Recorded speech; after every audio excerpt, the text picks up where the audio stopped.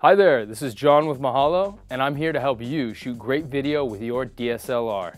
Today we're going to be talking about the Canon 7D and how to set the date and time on your camera. Push the menu button.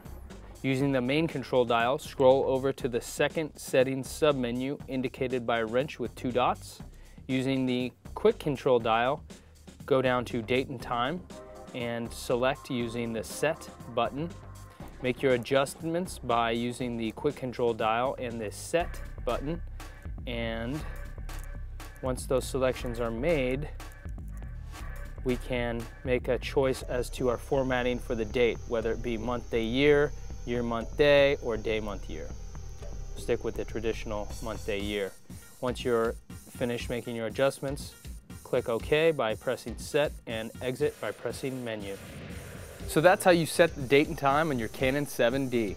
Be sure to click on our other videos and make sure you subscribe to stay current with new ones. And if you don't see a topic you'd like, let us know. Send an email to request@Mahalodotcom and we'd be sure to make one just for you. So stay tuned and get out there and do some great shooting.